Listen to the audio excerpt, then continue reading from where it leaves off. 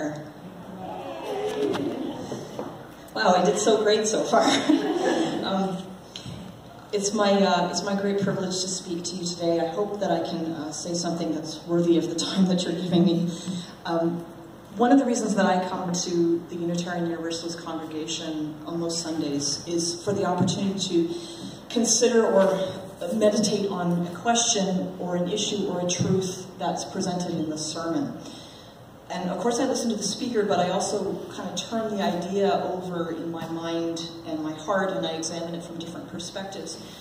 What I want to talk about today isn't really the moon or space or astronauts, as much as I love all those things. At heart, it's about the gift of perspective. I'm not going to give too much in the way of historical preamble today, although I love that too, but just to set the scene for today. The 1960s were the height of the space race, competition between American and Soviet powers to see who could demonstrate technological dominance in space, thus raising the worldwide prestige of either democracy or communism.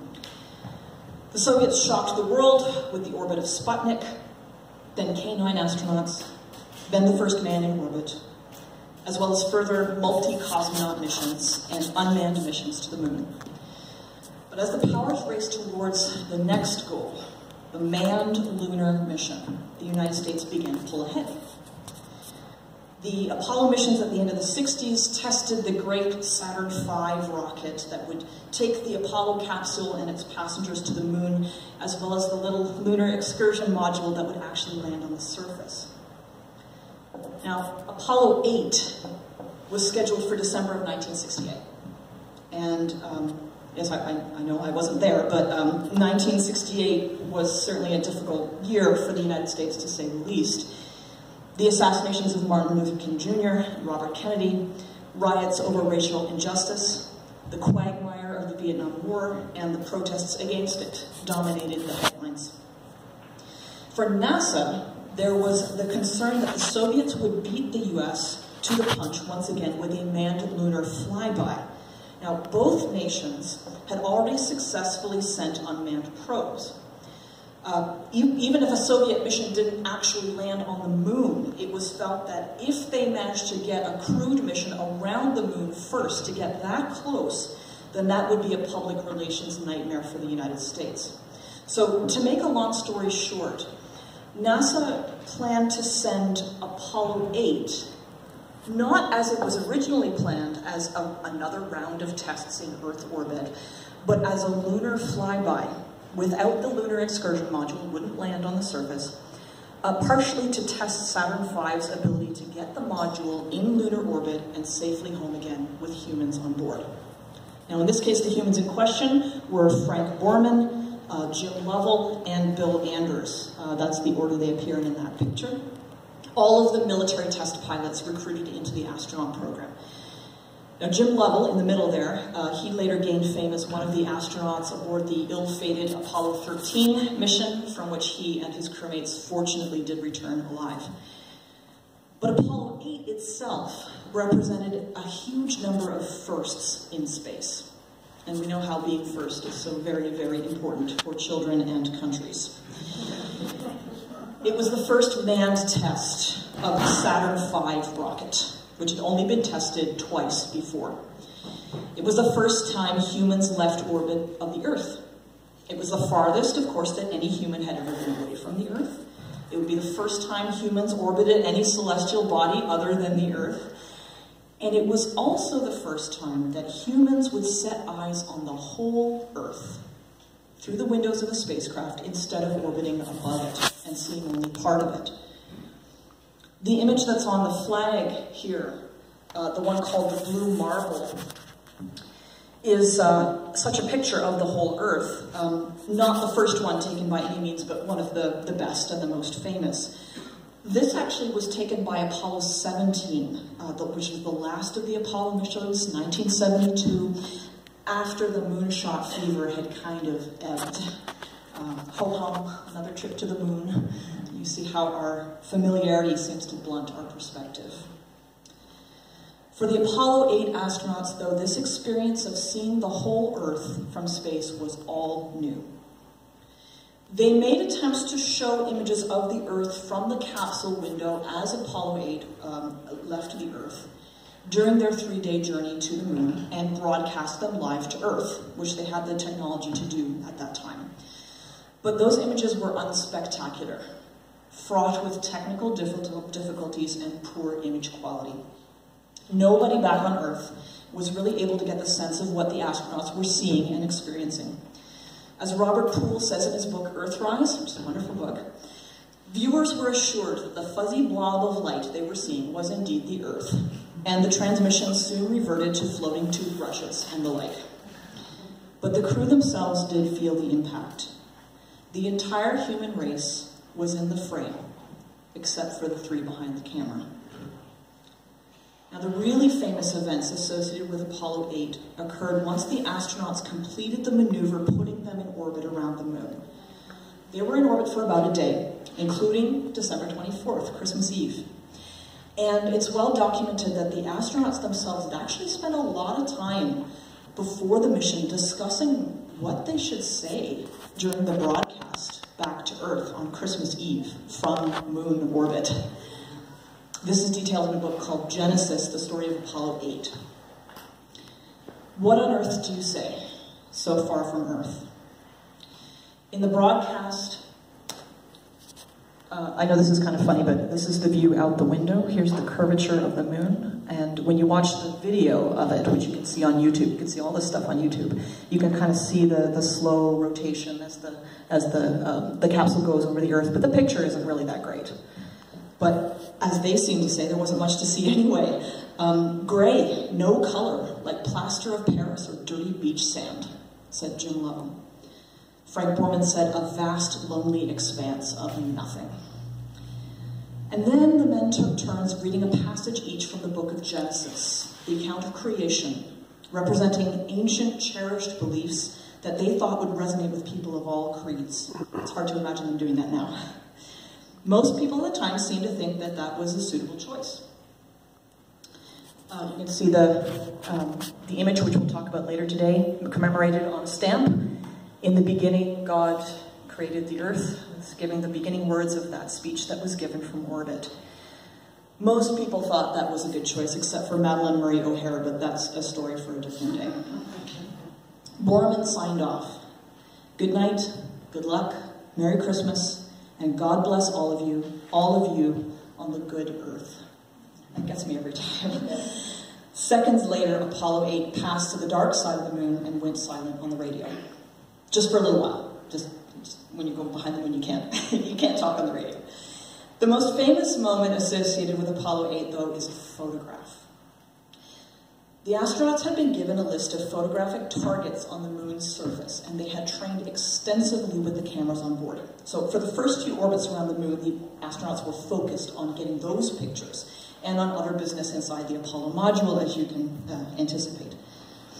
Now, I've read that on the list of possible photographic targets that had been planned before the mission was the view of Earth from lunar orbit, which they listed under general interest. Wouldn't provide any scientific benefit or anything like that. Just, you might want to take that picture if you have a minute. It was expected that this would be one of the views to photograph, but it's clear from the audio inside the spacecraft that the astronauts were taken by surprise. Frank Borman was the commander of the module. He has written and been interviewed about his feelings about being part of the Apollo program, and in fact, Wendy Westwood alerted me to the fact that he was interviewed on This American Life in August, sometime when I was camping, and for once not listening to This American Life. Now, I didn't learn anything new really from that, but it was interesting to hear that his opinion had not changed. He was very clear that his primary motivation was not a sense of wonder and awe at exploring the universe. It was the drive to beat the Russians to the moon. That's what he wanted. But nevertheless, it's his voice on the audio breathing, oh my God, look at that picture over there. Here's the Earth coming up. Wow, that is pretty. And his crewmate, Bill Anders, says, hand me that roll of color quick, will you? Hurry, quick. Astronauts are usually super cool. Super cool, boringly cool on audio. But he wanted that color film right away. The Earth rising over the moon's surface, seen for the first time by humans. Our home, away from home. Anders said, "We'd been trained to look at the moon. We hadn't been trained to look back at the Earth."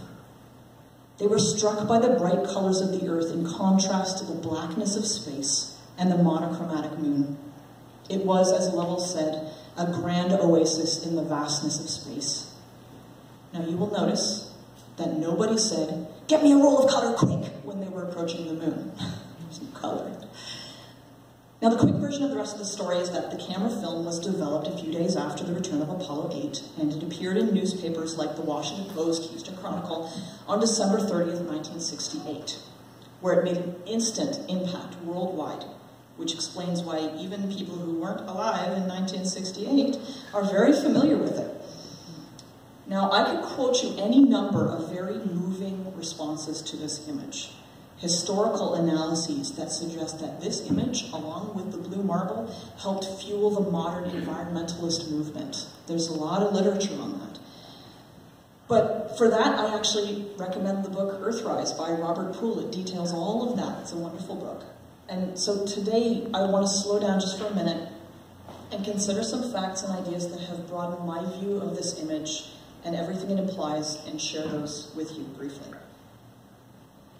Now first, when Apollo 8 rounded the moon and came upon the view of the Earth, what they saw wasn't Earthrise as the image is later known. That's why I have refrained from showing it until now. Now you're wondering, where's the picture? Show the picture. This is what they saw. Oh, sorry, those are pictures of the moon. Obviously I missed the slide. Okay, this is not what they saw. This is what they saw. Whoops. It's probably not what you're used to seeing. The command module had left Earth and was orbiting the moon along an equatorial plane, more or less, which meant that they were really seeing the Earth coming out from behind the moon. When the image was published, it was cropped so the Earth would seem a little bare, which is fine. Cleaned up a little bit. This is raw camera roll footage from the NASA website, and it was rotated. That's probably the picture you're more familiar with, and you may have even seen it tilted to make the moon really flat, the moon's surface really flat, and the Earth above it. Now, when you think about it, when we stand on the surface of the Earth and we see the moon in its phases, we watch it wax and wane from side to side, left to right, if you like, not up and down. So this image of the Earth toplit should seem kind of odd to us, but it doesn't. To our eyes, the important thing is it makes more sense to see it rising the way we see the sun and the moon rise while we stand on Earth. Now, in any case, to be honest, there's no directions in space. That's what the gyroscopes are for. So take that comment on perspective, aesthetic perspective, as you will. Second, this is something, there's only three, by the way, just in case you're looking at the time. Second, this is something that literally only occurred to me a couple of days ago, which is why, it's important to wait until closer to the date when you're going to give a talk to write it down. It's not about procrastination, it's about thinking about things. And I was marveling at the idea that we would wonder in awe at the rise of Earth over the moon's surface, when on the moon that would happen all the time, right? And then of course I realized it doesn't happen all the time on the moon.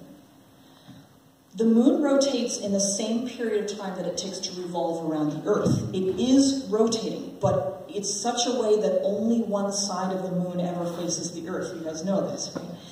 That there's a dark side of the moon that we never see. Apparently it's not as interesting as the light side of the moon either. All kinds of questions about why that is. If you stood full in the center of the near lighted side of the moon, you wouldn't see the Earth rise, ever. Near the edges of the lit side of the moon, which wobbled slightly over time, you would see a very, very, very slow Earth rise or Earth set, depending on where you were standing. So from our own humble planet, that we don't even need a rocket to leave.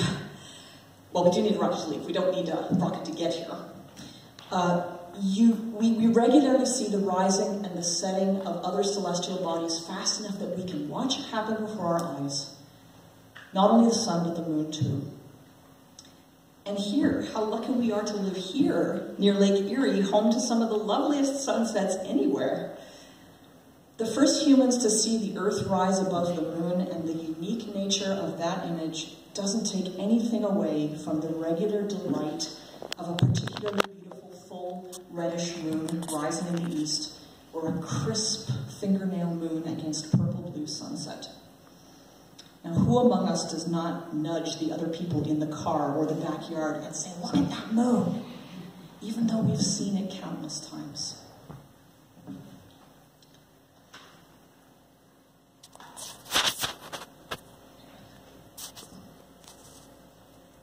There. I remember that one. Honey, I think that's your picture. I believe that's September 2015, one of the blood moons that we've seen in the last little while. Third point. An astronaut of our modern age, Leland Melvin, is perhaps best known for two things. First of all, he has the best NASA portrait of any astronaut ever. Second is his use of the term orbital shift. Now, an orbital shift in technical terms is a maneuver of a spacecraft in which it changes its orbital plane. So you can start a spacecraft in one orbital plane and then use some kind of thrust to get it orbiting on a different plane. And that's very useful to be able to do in space. The first spacecraft, like the Mercury capsules that took men like Alan Shepard and John Glenn into orbit, actually Alan Shepard didn't actually go into orbit, it was just up and down. They didn't have the means to do this. So some people actually said they shouldn't even be called spacecraft because they couldn't maneuver in orbit. They were ballistic tin cans, something the astronauts themselves were very aware of. The later spacecraft, like Gemini, had thrust systems to be able to do orbital shifts. Leland Melvin flew on the shuttle Atlantis a couple of times, and he spoke of a different orbital shift. The shift in perspective that happens, quote, when you get to space and you see the world for what it is. No borders, no politics, no division.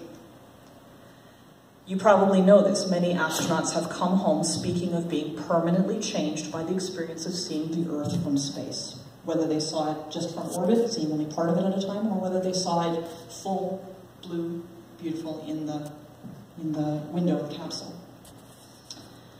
No matter how soon commercial space travel becomes possible, I don't expect myself to ever see the Earth from anywhere higher than about 30,000 feet in an airplane, which is still pretty cool. And I expect the same is true for most of you. So it would be easy to feel a little jealous of astronauts, and I do feel a little jealous, who have the opportunity to experience the orbital shift. However, I think we all know there will be some, who might travel around the moon in the future of commercial space tourism, people who are rich enough to do that, and because of who they are, remain utterly unmoved by it. Change nothing about who they are.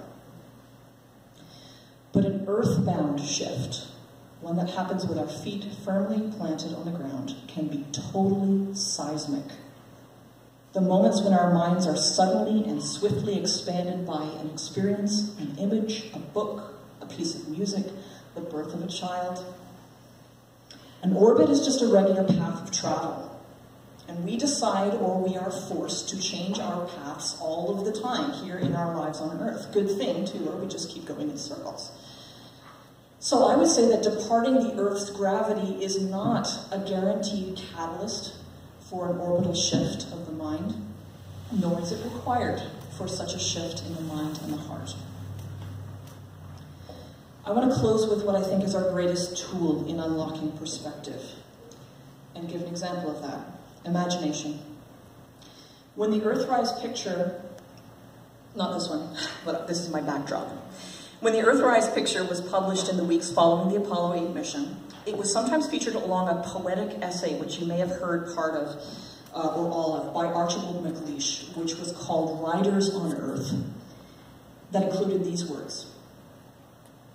For the first time in all of time, men have seen the Earth not as continents or oceans from the little distance of 100 miles or 2 or 3, but seen it from the depth of space, seen it whole and round and beautiful and small. What came to their minds 100,000 miles and more into space, halfway to the moon, as they put it? What came to their minds was the life on that little lonely floating planet, that tiny raft in the enormous empty night. The medieval notion of the earth put man at the center of everything. The nuclear notion of the earth put him nowhere, beyond the range of reason even, lost in absurdity and war. This latest notion may have other consequences. Formed as it was in the minds of heroic voyagers who are also men, it may remake our image of mankind. No longer that preposterous figure at the center, no longer that degraded and degrading victim off at the margins of reality and blind with blood, man may at last become himself. To see the earth as it truly is, small and blue and beautiful in that eternal silence where it floats, is to see ourselves as riders on the earth together, brothers on that bright loveliness in the eternal cold, brothers who know now they are truly brothers. Now, I mentioned this was about imagination. Riders on Earth was first published just after it was written, December 25th, 1968. McLeish had not yet seen the Earthrise image.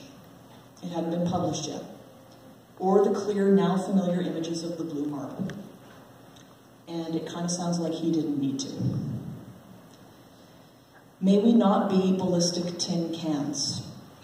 May we shift. May we shift clumsily or gracefully, quickly or slowly, but shift nonetheless. May we shift gratefully and with open hearts and minds, and may we at last become ourselves. Thank you. Amen.